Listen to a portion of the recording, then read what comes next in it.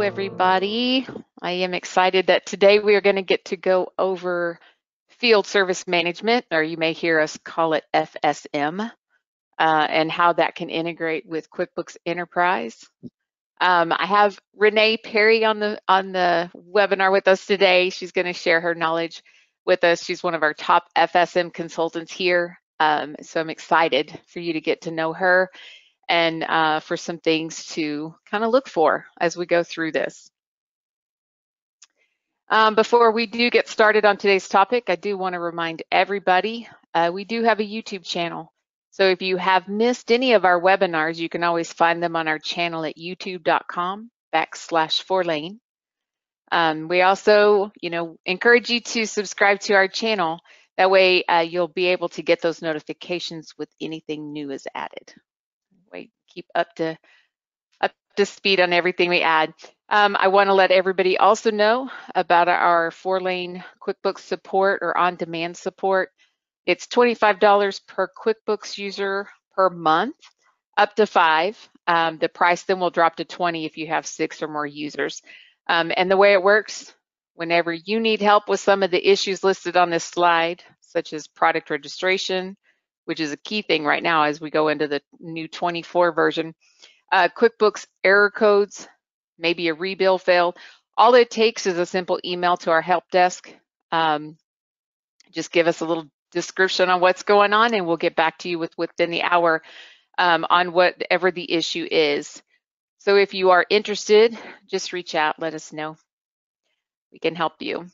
All right, so one of our main concentrations here at Fourlane is helping clients to focus on using their data to help them make better business decisions. So as you can see in that beaker, that's our core, right? That's what we want to make sure we're doing. So one way we do that is just understanding, right, how we can do many of these things here. So we can help with a new conversion, we can help with KPI advisories. As we're going to discuss today, we can also help with integrations, right? We want to make sure that we get that set up right, make sure that we know the flow both directions so that we can make sure that the data is accurate. And on that note, let me introduce you to Miss Renee, and she is going to take us over to her screen. She's going to show us field service and QuickBooks and how they kind of relate to each other. Hey everybody. Hey Renee. I'm going to go ahead over here and share my screen. Awesome. And I think I'm almost at the right screen. Are we seeing field service management, Lori? We are, yes. Beautiful. Okay. All right, so hi everybody, I'm Renee, senior consultant here at Fourlane. And what you're looking at on my screen is the field service management main app, which is a web-based app. So we can connect this to QuickBooks Desktop or to QBO. We see most of our clients connecting it to QBES Enterprise. And this app's been around for a long time. It's very stable.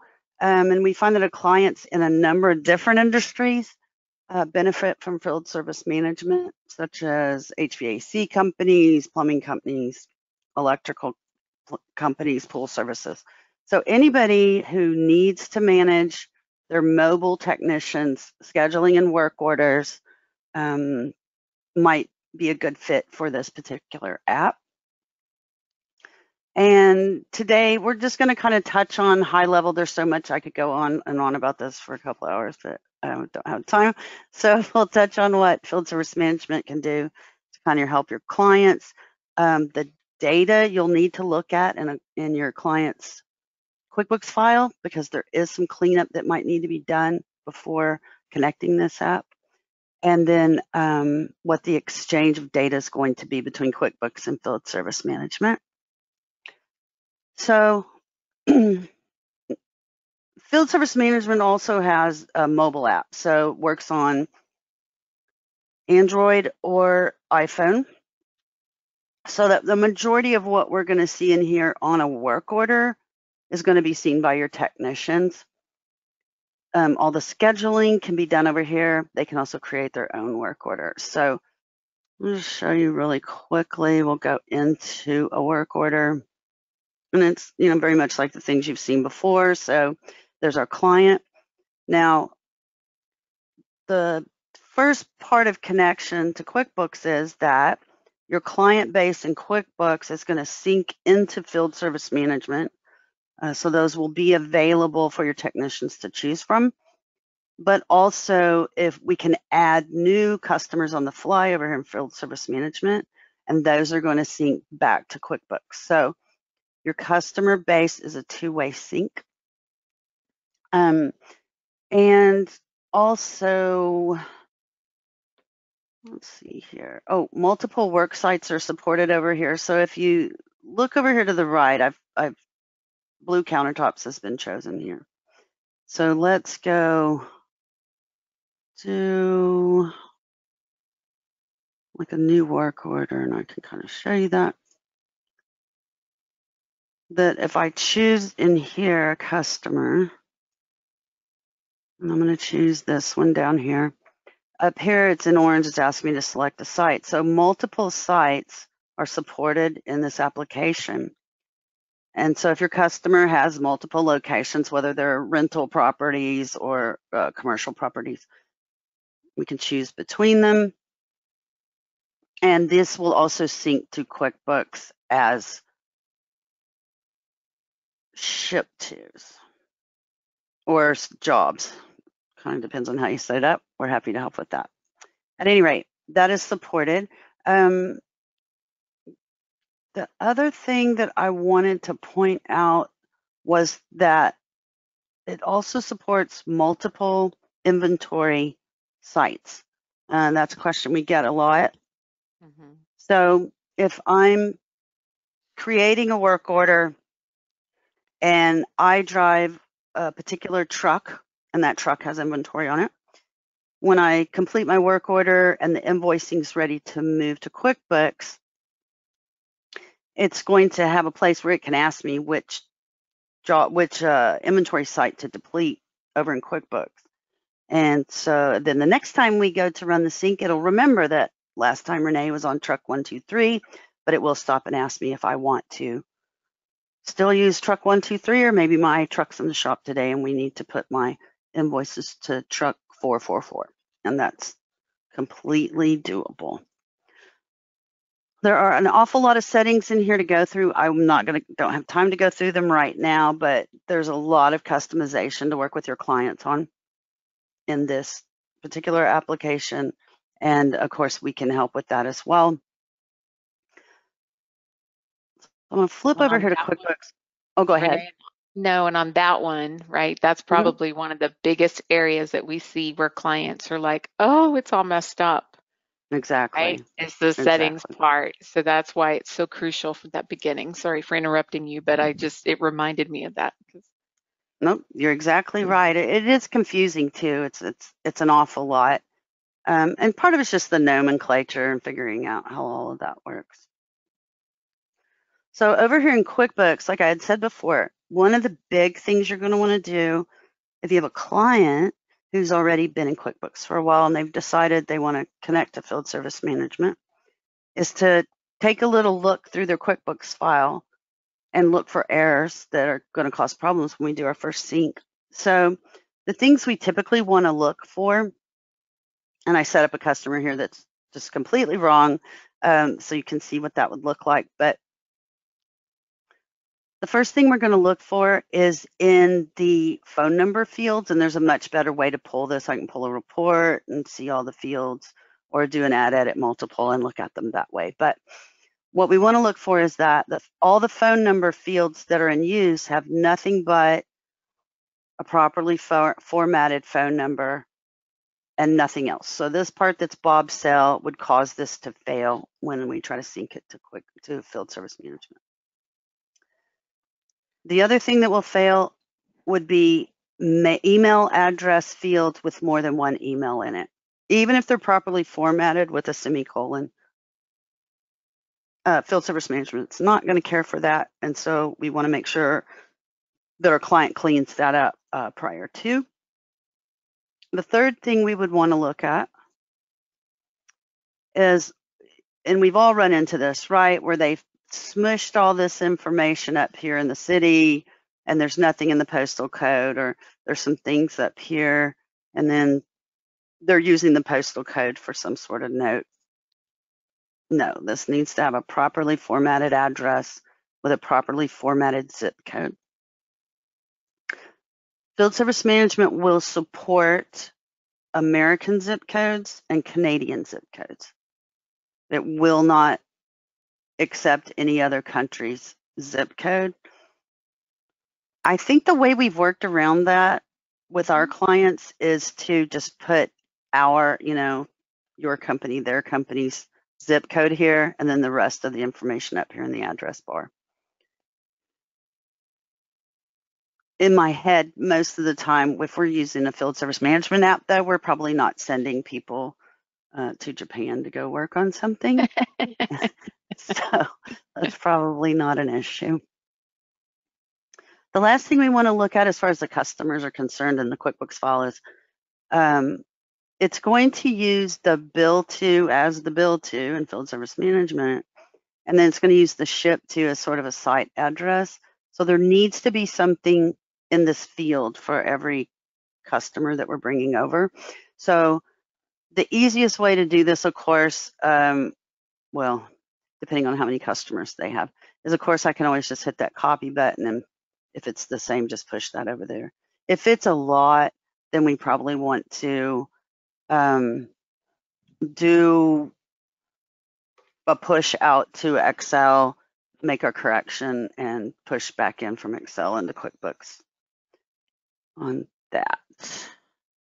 Well, and that's something that we can definitely help them with too, right? Because we yeah. we know what to look for and what won't work.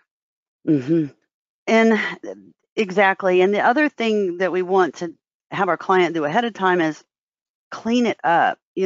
I'm working with one right now, and they have 25,000 plus customers in their old QuickBooks file. And I was like, do you really have 25,000 customers you're currently working with? And they're like, no, we've just never cleaned them up. Right.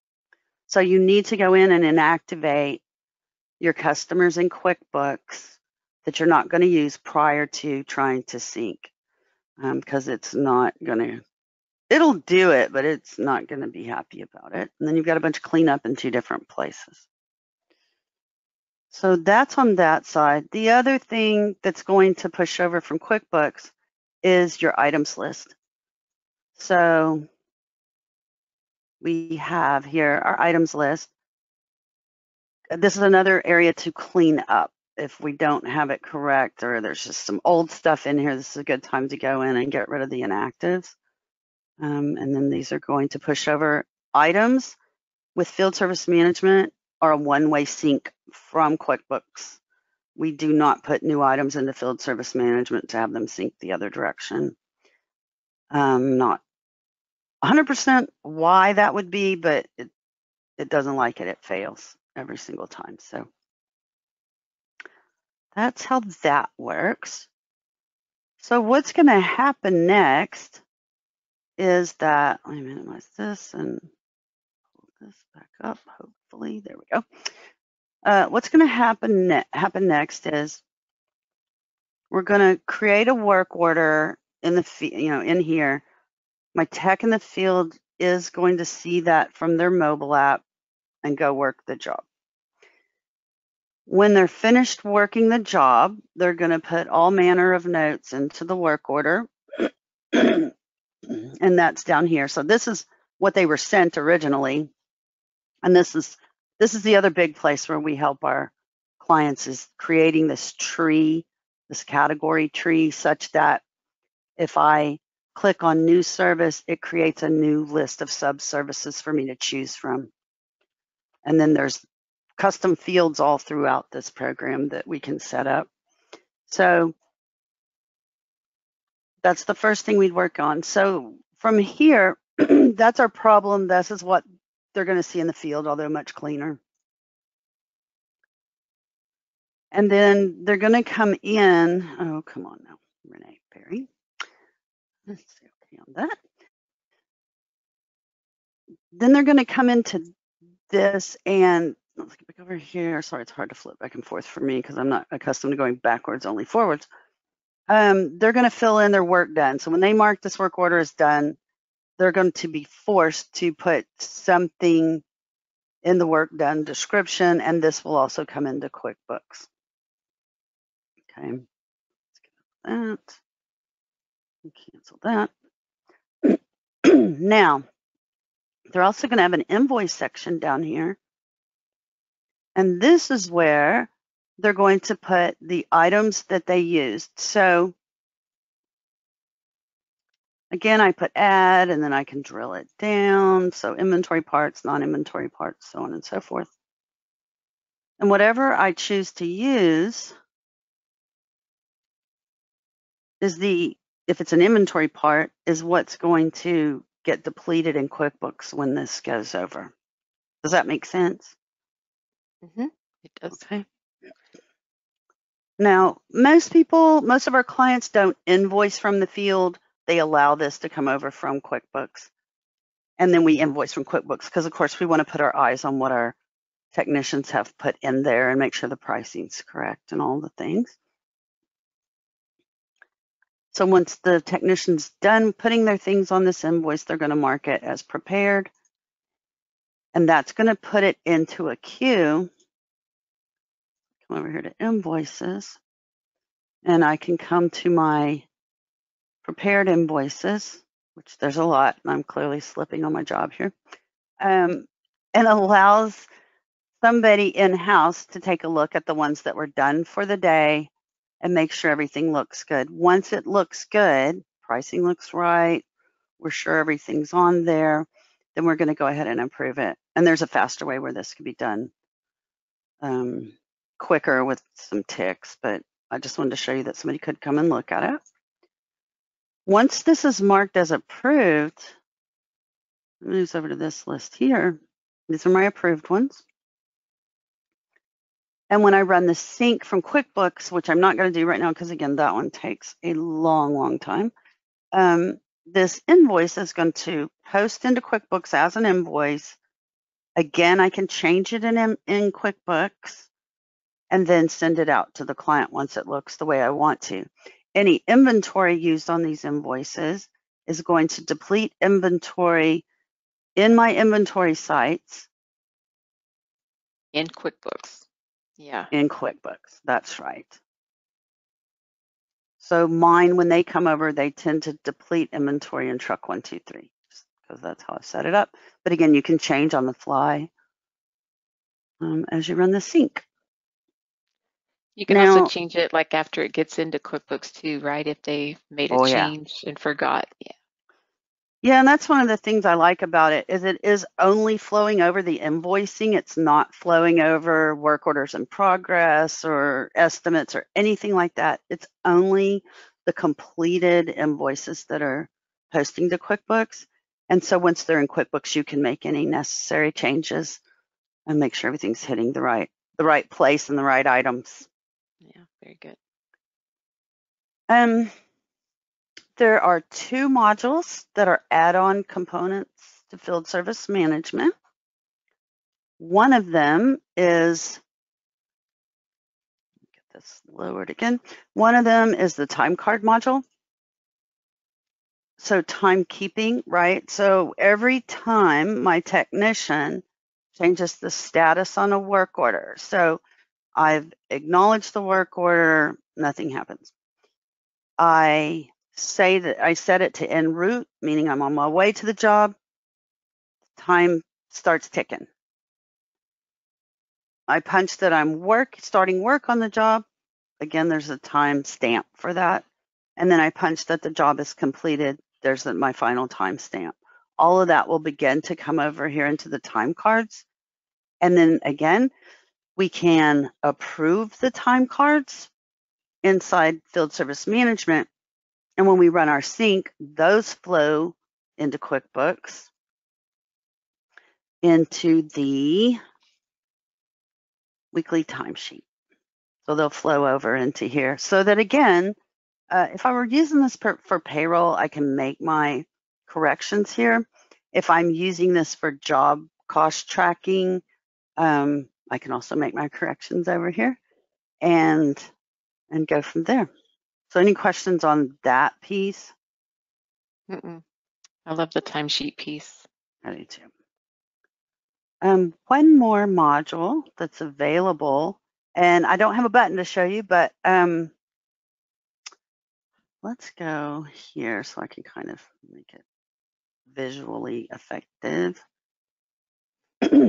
is the preventative maintenance agreement module. So you can see right here, no preventative maintenance agreement for this site. So preventative maintenance agreement module lets you input a service contract, essentially, for a given site and a given piece of equipment, because that's another thing we can track in here. So for an example, if I'm an HVAC service company and I'm going to a house that has 2 condensers outside, I can have 2 condenser pieces of equipment on a particular job site, condenser 1, condenser 2. And then I can put a service agreement on each of those and then have the system automatically create my work orders going forward for every, every slot left on that contract. Now, it puts them in, needs to be scheduled, so there's an easy place for our manager to go find them and then get them scheduled. But it does go ahead and create them for me so I know what's upcoming and what I need to get scheduled with the customer. Yeah, and the proactive maintenance are great for those people that do like monthly service check-ins, right? Because that's something that's, it's hard to, I mean, you can do those in QuickBooks, but this way it's done here, and the people that have access to this screen don't necessarily have to have access to QuickBooks. So that's another win. Exactly right. Yeah. And so here's an example at this company, at this particular job site. I'm choosing the piece of equipment that's been assigned to this job site, C1000 number 1. And now I have my drop down of different services I would do on that particular piece of equipment. So that I need to do a 16,000 hour check, and I can type something in there. But what's nice about that too is not only can I have it auto create those appointments for me, I can also now see all of the work orders that we've done on that particular piece of equipment, and so can my techs in the field, which can be really helpful if I'm going out and I haven't been out to that client before. So that can be very valuable. Very much. Do we have any questions at all on that? We did not, and I do not. Okay.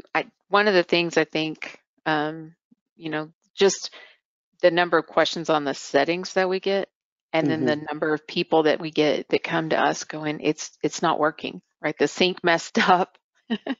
Right. So some of those things, especially with the customers, I think that's the one that I see the most. What about you? It's absolutely the same. And that client I talked about with the 25,000 customers that had not been cleaned up is exactly one of those. He had tried to set it up himself before a couple of years ago, and it just went badly. So they reached out to us, and we've been helping them through the settings and what they mean and what they affect, which is now we're getting a much smoother transition this time for them. Right. And I mean, that's with everything, right? If we understand it, it's easier to know how it flows. So definitely a big area of. So what about like when they haven't connected it, they're just getting started. What are some pointers that you would give them for that? When they haven't connected to QuickBooks yet? Yeah, it's like maybe it's a new company and they want to use something to help them. What would be some key things to know this is a good option for them? Oh, right, yeah. Well, one of the things about this is that it is stable. It's been around a while. It's self-explanatory to use, not necessarily to set up, but to use. Pretty self-explanatory. So the training is very simple, which we can also help with the training on that. It's also a nice gateway into the field service management arena, right? So if you've never used one before, you're a new company, you don't usually have a ton of money to spend, this one's economical. It's a nice place to get your feet wet and see what you may and may not want out of your field service system.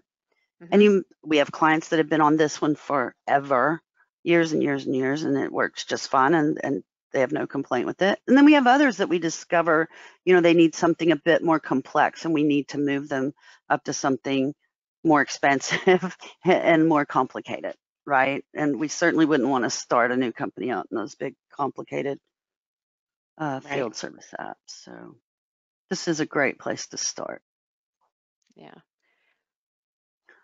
And I like the fact that I'm sorry, go ahead. Go ahead. Nope, you go. No, I was going to say, I like that when you're on the different screens, you get these, how do I do this? Or, they're right there. I think a lot of people miss them because sometimes you have to scroll down, but depending on what screen you're on, those change, and, your help is right there. Right. Yeah, and I like go ahead. Sorry. No, I like that too, because it does make it easy, especially if you're like, I know I should be able to get there quickly, but I can't remember where. And it just kind of takes some of that guesswork out. Exactly. And like so many of them today, of course, this one's web-based. So, if I'm taking a little time off for whatever reason, I need to be at home because the kids are sick, I can still, manage this from away without having to log into anything. I have to log into a server. This is totally web-based. So really, really mobile. And the other thing I forgot to say too is about the reports. So this comes with a lot of reports right out of the box, and they can be a bit daunting. So of course we offer help with these reports, but the layers of things you could report on are just endless.